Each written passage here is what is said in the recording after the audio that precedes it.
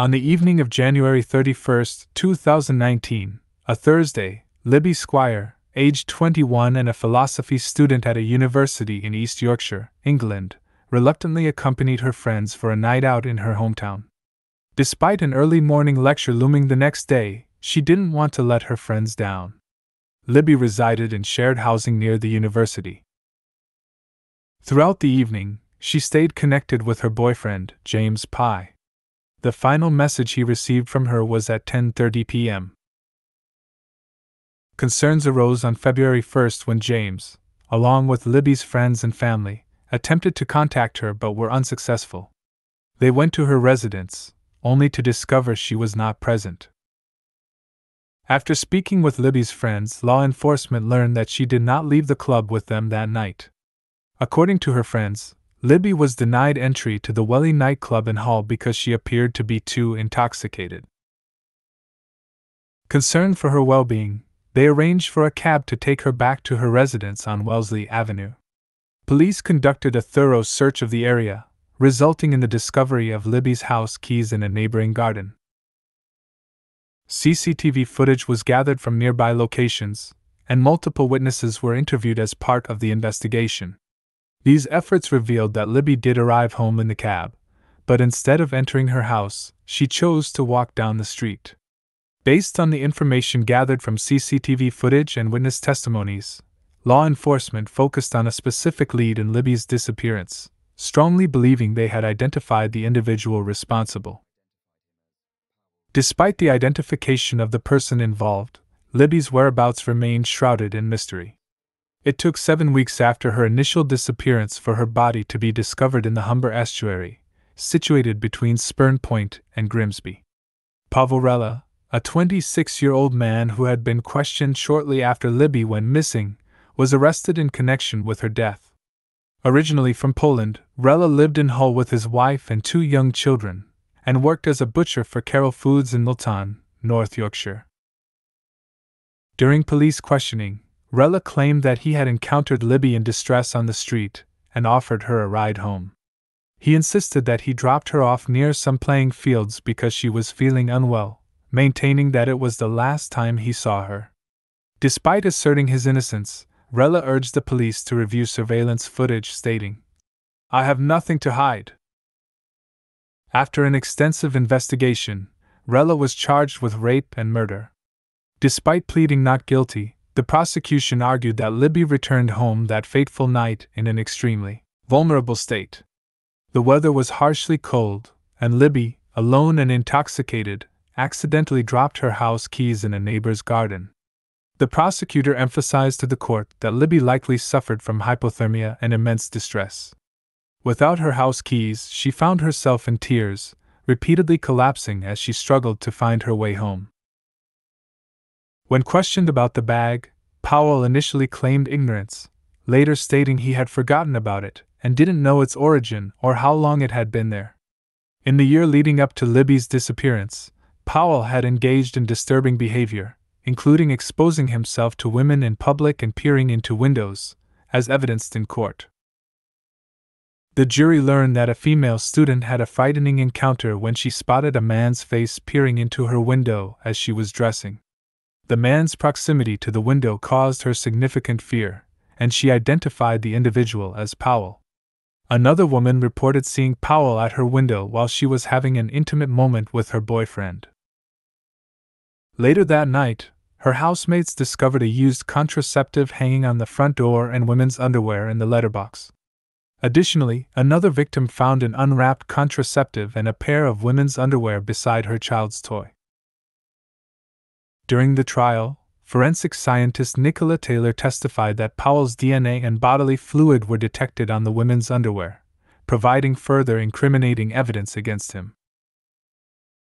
During her testimony, she indicated to the jury that this discovery suggested intimate contact with the underwear, possibly indicating that Powell had worn them. According to the prosecution's case presented in court, Libby entered Rella's car after midnight and was driven to the Oak Road playing fields. Although CCTV footage captured Libby getting into the car, no further footage was available after she arrived at the playing fields.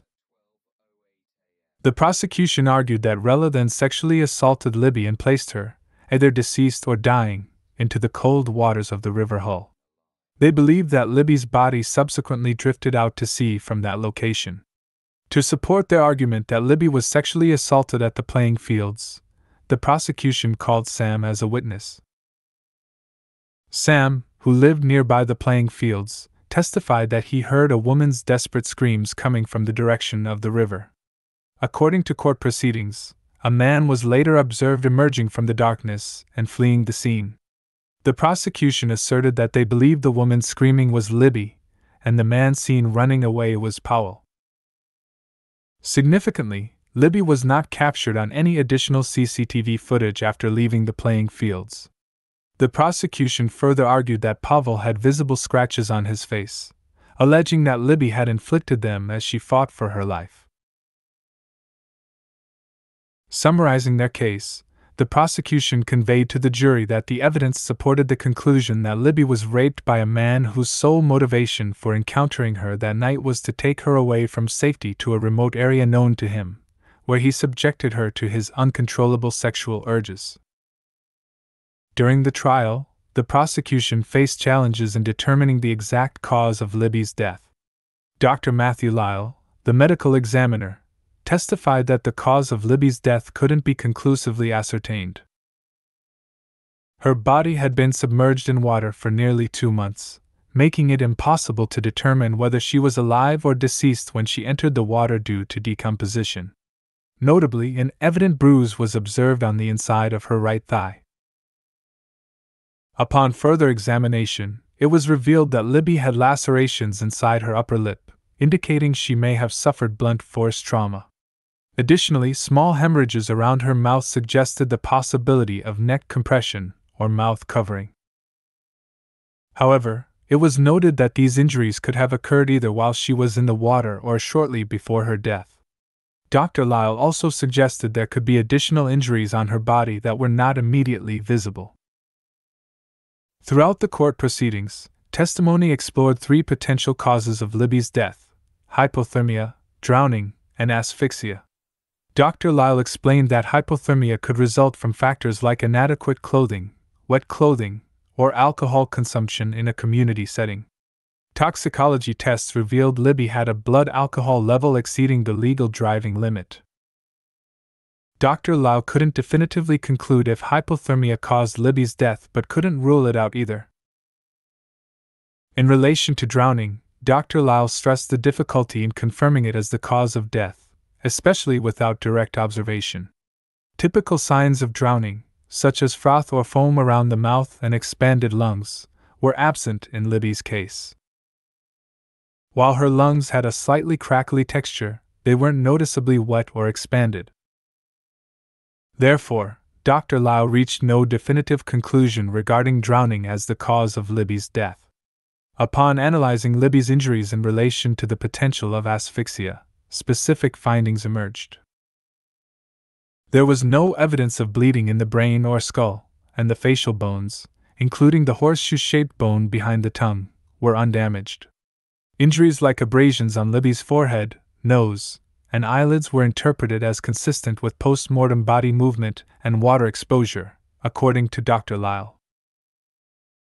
The court was presented with evidence indicating that seminal fluid cells matching Pavel's DNA profile were found in swabs taken from inside Libby's body. Witnesses close to Pavel testified during the trial, offering potentially incriminating details. One of Pavel's acquaintances mentioned that Pavel had discussed offering a girl at the bus stop a ride home, alleging that she had made advances toward him. Another colleague testified that Pavel had offered to drive a girl home, but she began behaving strangely, undressing in his car, leading Pavel to ask her to leave. Additionally, a neighbor of Pavel testified for the prosecution, claiming to have seen Pavel cleaning the mats of his car on the bitterly cold afternoon of February 1st, which was deemed unusual. In evaluating Libby's vulnerability that night, Professor Charles Deacon provided expert testimony, explaining that due to alcohol consumption, Libby would likely have experienced numb hands and impaired coordination, making her unsteady on her feet and prone to fatigue. Moreover, Her judgment, balance, and ability to fend off potential threats would have been significantly compromised, rendering her vulnerable. During the closing arguments, the prosecutor emphasized to the jurors the circumstances surrounding Libby's condition that night: intoxicated, cold, visibly distressed, and in need of assistance. The court received compelling evidence suggesting that seminal fluid cells matching Pavel's DNA profile were discovered in swabs taken from inside Libby's body. Testimonies from individuals close to Pavel during the trial provided potentially incriminating details. Witnesses testified to observing Libby in distress, crying, lying on the ground, and shivering. The prosecutor urged the jury to consider what could have occurred after Libby entered Pavel's car. Was it conceivable that in her vulnerable state, she would willingly leave the warmth of the car to lie in the cold snow and engage in consensual activity with Pavel? The prosecutor emphasized to the jury the importance of using common sense to discern between plausible scenarios and nonsensical propositions. Furthermore, the prosecutor reminded the jury of Pavel's history, highlighting that he was not a savior but rather an individual driven by his own sexual urges. In contrast, the defense argued that Pavel encountered Libby that night, offered her a ride home, and engaged in consensual activity with her. They asserted that Pavel stopped at the playing fields when she began feeling unwell, and when he left, she was still alive. The defense suggested the possibility that Libby may have taken her own life. During the trial, Pavel testified, stating that he offered Libby a lift home upon encountering her crying on the street, expressing compassion for her. Powell described encountering Libby on Beverly Road, where she was visibly distressed, and he expressed his intention to help her. He asserted that the sexual encounter between them was consensual. The jury observed CCTV footage depicting Libby and Powell walking on Beverly Road before driving to the Oak Road playing fields. Powell admitted to driving around that night with the aim of finding a woman. He also confessed to past actions, such as stealing women's underwear and intimate items, as well as peering into windows.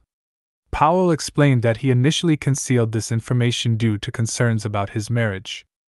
According to Powell's account, he speculated that Libby might have ingested something or had her drink tampered with, given her unusual behavior. When he offered her a ride home, Libby willingly accepted his hand, and they walked to the car together. Powell noticed that she appeared more relaxed once inside the warm car. While driving, Powell claimed that Libby exhibited signs of nausea, leading him to stop near the Oak Road playing fields. He recounted how, upon halting the car, Libby attempted to depart but fell to her knees on the snowy ground, visibly distressed, according to his testimony. Powell asserted that as he drove away, he glimpsed Libby walking on the pavement, and thereafter did not encounter her again. Upon arriving home, Powell took a bath and watched a movie. However, concerned about Libby's welfare, he revisited the playing fields to ensure she was not in distress, but found no indication of her presence. Throughout the trial, revelations surfaced regarding Libby's mental health struggles.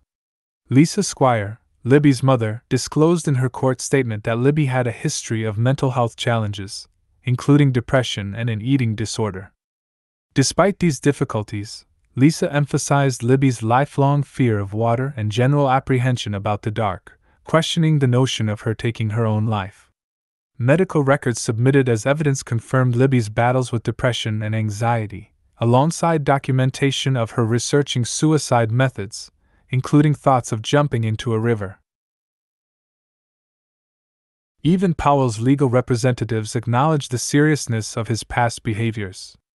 However, the defense argued that there was no substantial evidence of a violent assault against Libby. Powell's attorney maintained that while Powell might have taken advantage of Libby's vulnerable state and engaged in deceptive conduct, there was insufficient evidence to support allegations of rape or murder. The defense raised the possibility that Libby may have tragically taken her own life by falling into the river. During the closing statement, the defense attorney prompted the jury to consider whether there could be plausible reasons for Powell's lies, recognizing that even innocent people may sometimes be untruthful. While acknowledging Powell's error in judgment and leaving Libby alone while distressed, the defense proposed that Powell may have fabricated his account to shield his family. The attorney aimed to instill doubt about the prosecution's case by underscoring the lack of definitive evidence linking Powell to the alleged crimes. Following deliberation, as the jury failed to reach a unanimous decision, Judge Mrs. Justice Lambert informed them that she would accept majority verdicts of either 10-2 or 11-1. Ultimately, Powell was unanimously found guilty of rape and guilty of murder by a majority verdict of 11-1.